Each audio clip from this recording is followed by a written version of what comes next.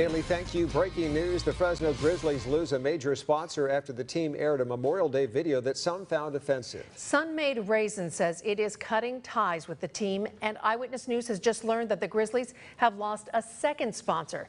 CBS 47's Pedro Quintana joins us live from Chancey Park. Pedro.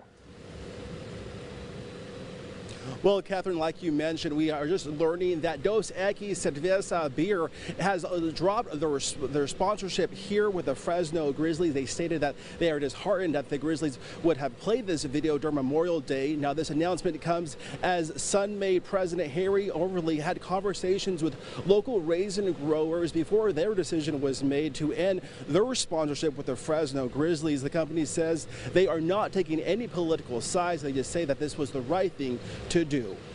One of the largest raisin company in the world is cutting their ties with the Fresno Grizzlies after the minor league baseball team aired a Memorial Day tribute video that portrayed New York Congresswoman Alexandra Ocasio-Cortez as an adversary of the United States, with the likes of North Korean dictator Kim Jong and the late Fidel Castro from Cuba.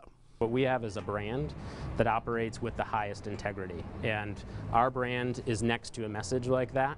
We have concerns. President and CEO Harry Overly told me this was a difficult decision for them, and company rep spent most of Wednesday getting feedback from local raisin growers. They ultimately decided to sever ties with the Grizzlies. What is happening right now is that there's a kind of a misstatement or purpose around what we've done.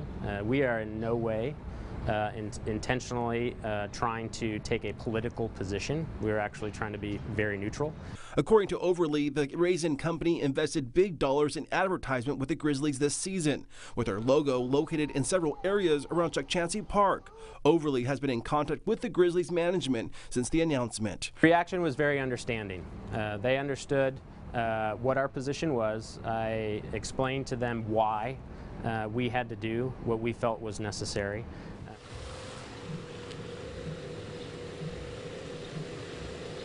And we did try to reach out to the Fresno Grizzlies. They said they did not have any comment in regards to this sponsorship story. But again, two major companies, Dos Equis and Sun-Maid Raisins, have dropped their sponsorships here with the Fresno Grizzlies. We'll have much more coming up tonight at 6 o'clock. For now, we're live here at the Chancey Park. Pedro Quintana, CBS 47 Eyewitness News.